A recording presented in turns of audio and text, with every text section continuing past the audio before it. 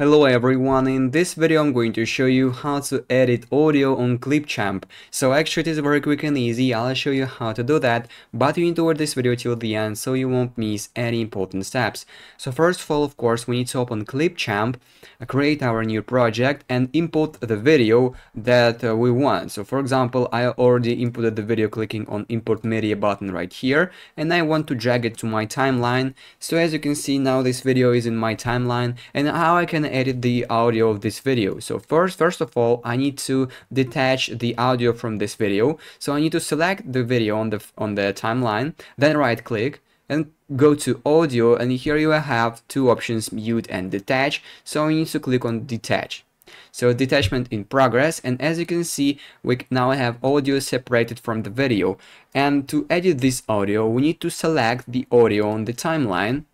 And here basically in the right side of the screen we will have three options.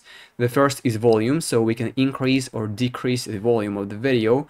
We can enable noise suppression, so remove noise from the audio. Then we need to click on the fade and create some fade in or fade out, so in the beginning and in the end it will fade in and fade out. And also we can change the speed, so we can increase the speed. As you can see, the speed is increased, or decrease the speed if we want.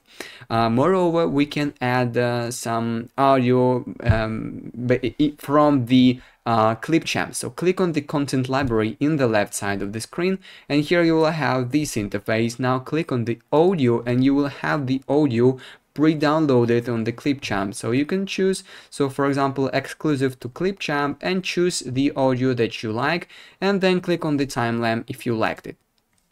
And you can do the exact same things that I showed you with the added music. So click on it, and also you can change audio, fade, the speed, some noise suppression, everything. And basically that is it. That is how you can edit audio on ClipChamp. If you found this video useful, leave a like and subscribe to the channel. Thank you.